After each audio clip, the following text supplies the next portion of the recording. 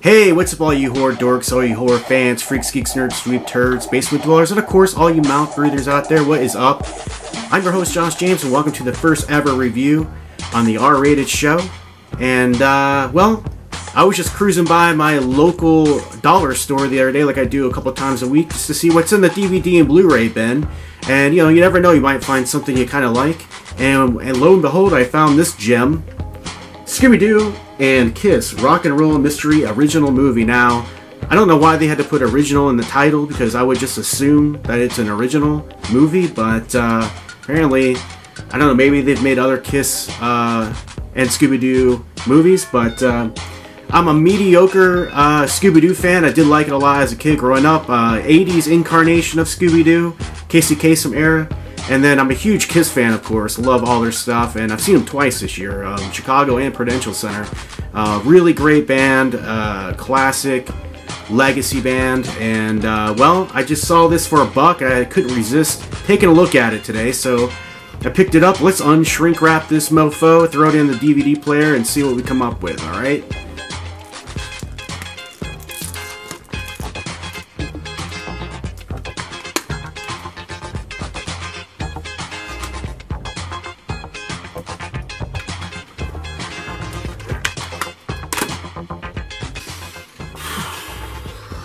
Let's see if this thing's any good.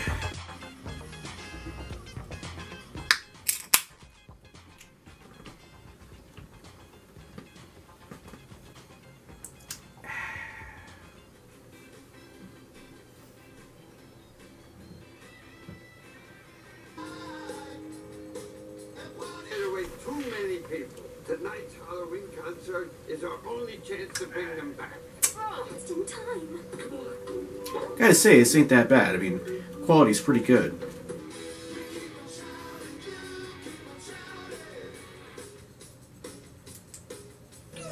Animation, it's not bad. Very colorful.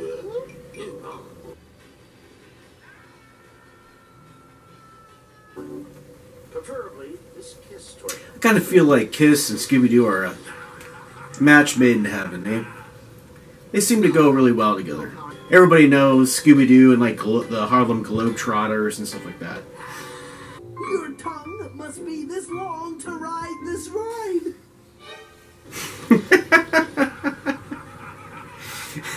It's actually kind of funny, man.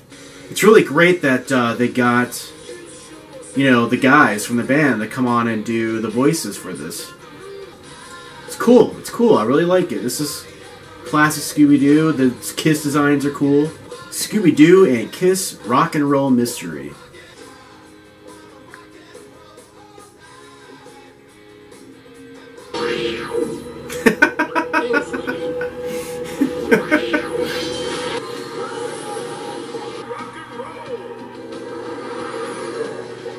Okay, so I'm back, and I just watched the Scooby-Doo and the Kiss Rock and Roll Mystery Original Movie. I have to say that this was made in 2015, not that long ago, 4 years ago. This is really good. I was really surprised. The, well, first of all, the art direction was really incredible in this. I mean, it was really, really creative. They took plenty of Scooby-Doo and plenty of the Kiss mythology and blended it together. But there was nothing lazy about this movie at all. It was an hour and, I don't know, an hour and like 15 minutes or something. So it was not too long. But I will say that they really outdid themselves. They added a lot of like Marvel Comics elements into it. There was a lot of Jack Kirby.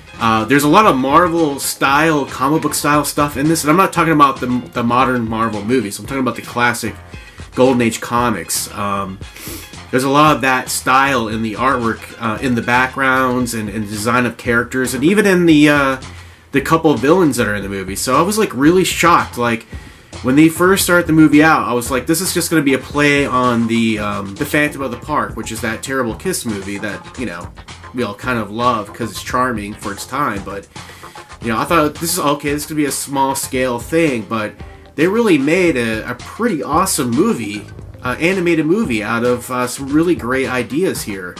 And one of the things that really surprised me was that it was really funny. Like, I was laughing pretty regularly through the whole movie. Like, from start to finish, there was a lot of really good Scooby-Doo / Kiss gags in the movie. So I was, for $1, I was like totally surprised at how really entertaining this was.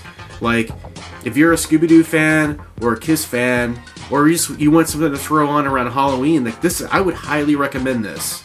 Like, I feel like I stole this DVD. This is a really good animated movie. Like, it was really thoughtful. Like, it was some creativity and some good writing that went into this. So I was really surprised. Had Penny Marshall, who did The Elder, and of course that's a play off Music for the Elder, like, which is like probably one of their worst albums. This is a really thoughtful, really good dollar buy. If you're in the dollar store and you see this, buy it. What a steal. I mean, the only thing that could have been better is if I got it on Blu-ray for $1. And I really would like to know what the budget was on this, because holy shit. I mean, they did not skimp at all. It was really good. The animation was great. The art direction was great. It was creative. The writing was really good. The voice acting was all really good. If you're a Kiss fan, definitely check this out. If you're an animation fan, check it out. They have all kinds of references and callbacks. Really funny jokes. So I can't do anything but recommend this. I mean, fucking 5 stars all the way. This was really cool. Wow, I was not expecting that at all. I was expecting it to be just kind of like, you know, like a shitty sort of 30-45 minute cheap-ass movie. I just kind of bought it because I like Kiss. But, yeah. I don't really know how much more I can gush over this thing.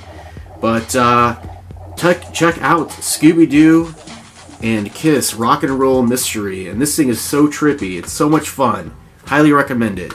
Alright guys, well there you go. There's a new review for you. I hope you enjoyed it. If you did, go ahead and hit the subscribe button and the bell for notifications so you know when new content drops. I'll be coming out with a new review for you very soon. And as I always like to say when I end the show, stay awesome and stay R-rated. Cheers.